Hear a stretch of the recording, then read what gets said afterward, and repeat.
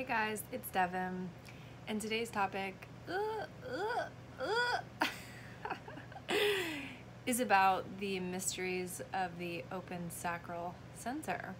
So today's topic is about open sacral beings, which are the manifestors, projectors, and reflectors. And what an awesome topic to talk about, because what a difference life is if you have a defined sacral or an undefined sacral in your human design chart. So I'll talk a little bit about mechanics, what that means, and then some of the mysteries of having this open and what it means for your life.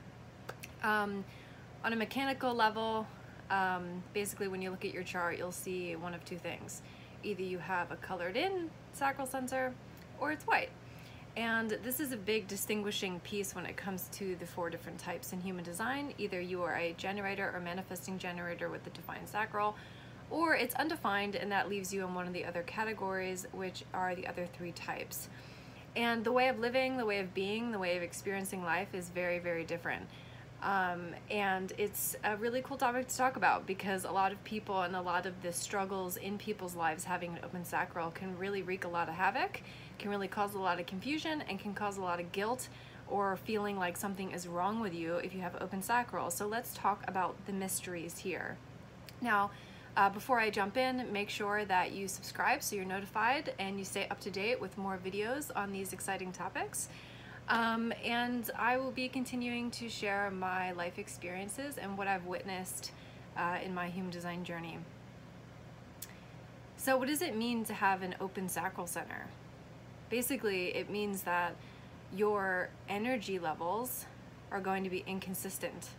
And it's, what a different life, right? What a different life it is like to live in a world of work and buzz and energy, being somebody that is inconsistent.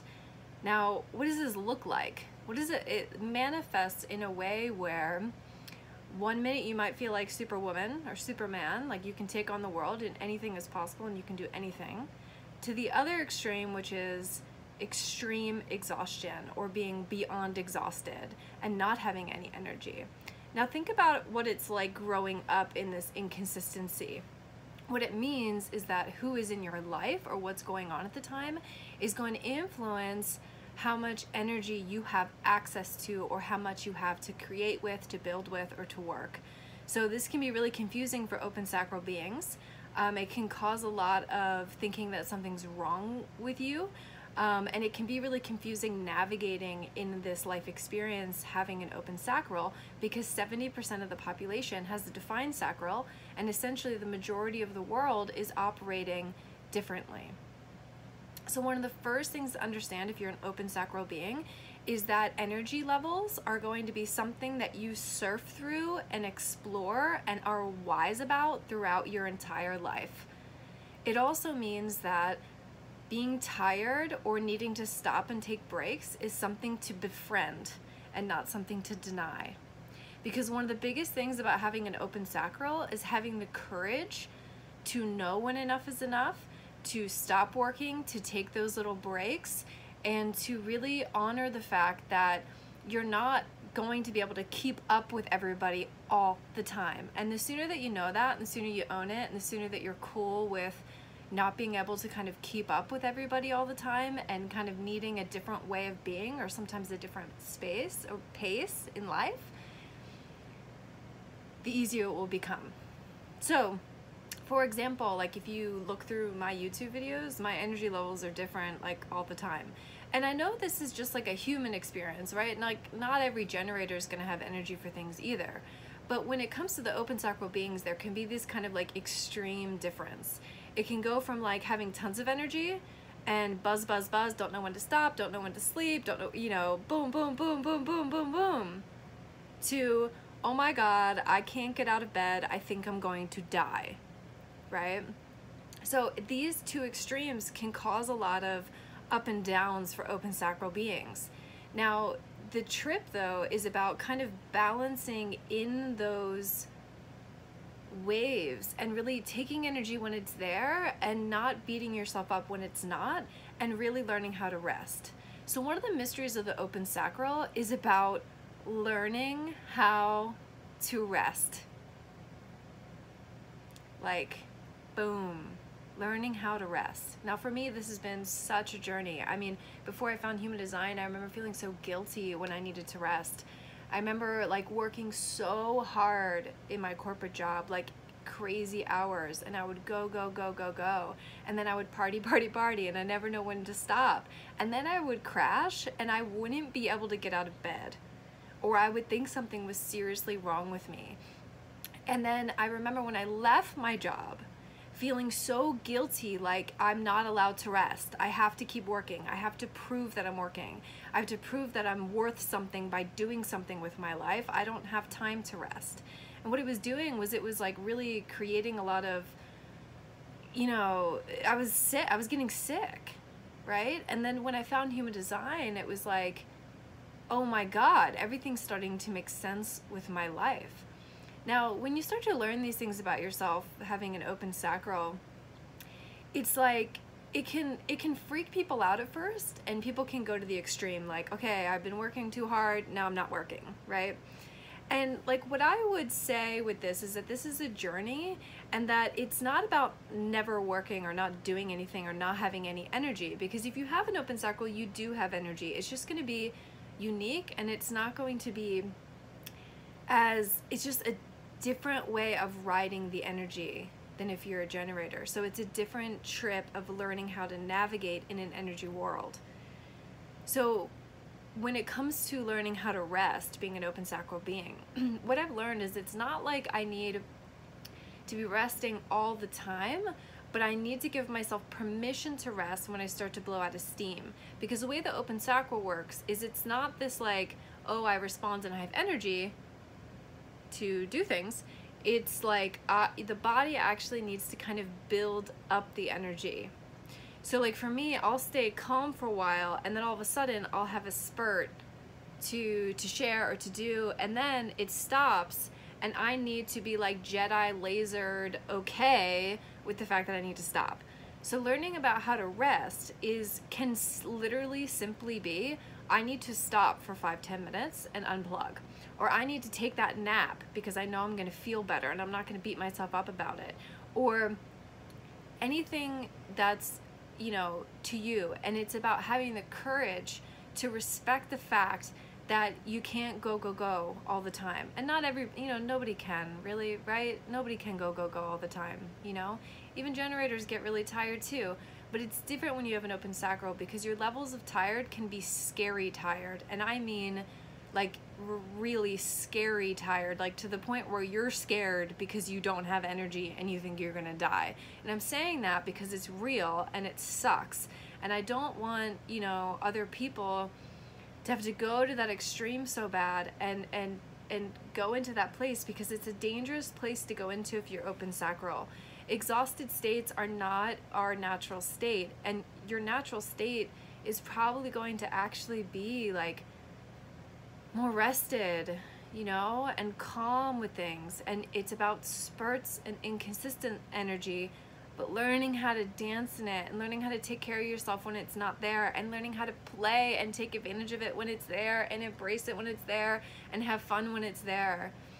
Because if you put an open sacral being next to a generator, it's like a whole different trip, man. It's like a whole different life.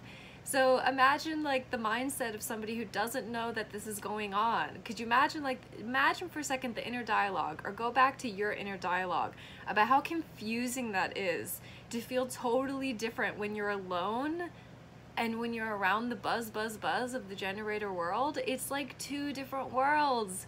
And being an open sacral being, we can also get like addicted to that buzz. We can think, oh my God, I can't survive in this world when I'm not around the buzz. Or I can't do anything when I'm not around the buzz. I mean, oh my God. I mean, I recently went through like this crazy big move, and I got to this level of exhaustion and panic that like I just broke down, because I was like, I cannot do this myself. And my brother, who's a generator, I was like, he like saved me. He showed up, and the minute that we were dancing together and he was helping me move, it was like life was there. I all of a sudden had energy to work with. I had energy to move. I had energy to do things in partnership. And it was like such a difference. I mean, the minute that I come in contact with the generator, my life is a different trip. And at the same time, you're not always going to be plugged in. You're not always going to be around the buzz. And it's not always healthy for us to be around it all the time. So this is a funny trip if you're an open sacral being. And, you know, for me, over the years, I've learned this, like, I just have such this, like, love and appreciation for generators. I mean, oh my God, like, it's, like, so beautiful when you recognize, like, how to dance in the generator world, and also recognize that you're not of it all the time. So if you're an open sacral being, meaning you're a manifestor, a projector, or a reflector, you may feel really different, and you may feel really, you know, beat yourself up about it. But when you recognize that you have a different way of using your energy, you have a different way of navigating life, and through that open sacral, you're able to see the mysteries of life. You're able to tap into the energy field. You're able to see into, you know, the life force in the world. It's this beautiful gift.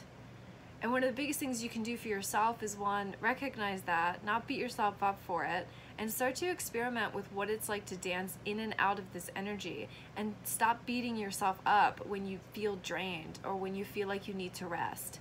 Because if you're an open sacral being, learning how to rest when you need to rest, whether that's literally closing your eyes for 2 minutes to regain yourself, or to just take that little revamp, right?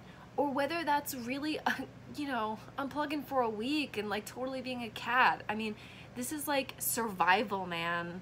If you're an open sacral being, learning how to rest and learning how to move in energy with your energy and honor the levels of it at all times, it's a survival, man. And that's one of the first initiations of being an open sacral being. So I hope that my sharing about the mysteries gives you some insight and some comfort into your experience if you are an open sacral. If you are a generator, this may give you some insight into seeing what it's like on the other side. There can be a lot of like type-based prejudice where there's just total misunderstandings, and we recognize the struggles and the challenges of the different types, and also the beauty and the difference, then we can all come together more and really show up in our gifts and what we're here to contribute in our own unique way. So I hope you found this helpful. I hope that you take this as a permission slip to rest, and a permission slip to know that when you are in that rested, open state, that anything is possible, and that that's beautiful too. And if you found this helpful, or you resonate with something in this, or you have your own experience about your resting journey and what that's been like for you being open sacral, I'd love to hear that. So make sure to put it in the comments. And yeah, stay tuned for more. Thanks for tuning in today. Lots of love.